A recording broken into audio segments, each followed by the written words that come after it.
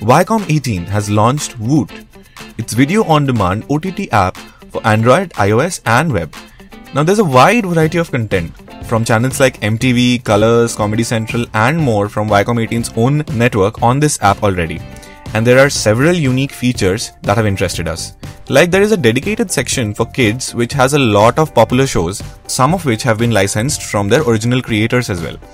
Now, there is also the facility to give a parental lock in this section, which is a 4-digit pin which, when activated, stops the kid from exiting this section by asking for the pin. And only if they know the pin and enter it successfully can they finally exit the section.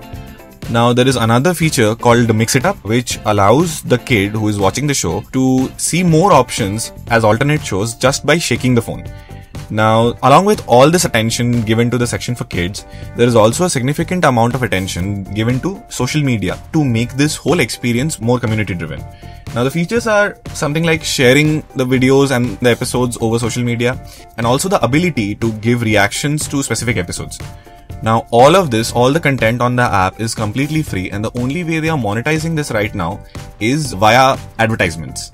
Now, there's a just for you section in the app which gives you recommendations based on what you have already seen on the app. Now, we haven't used it for much, so these recommendations which we can see are not really valid, but so far we know that this section works on sort of a machine learning algorithm. Now, along with all these features, there's also some exclusive content on this app regarding specific shows which can be accessed by dragging down the show page, which reveals a bonus card on top.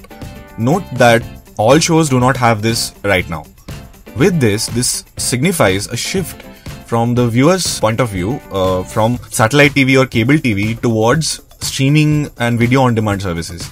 Now, those were the interesting features and the characteristics of the app, and it has to be seen how this changes the market with Netflix and Hotstar also in the same space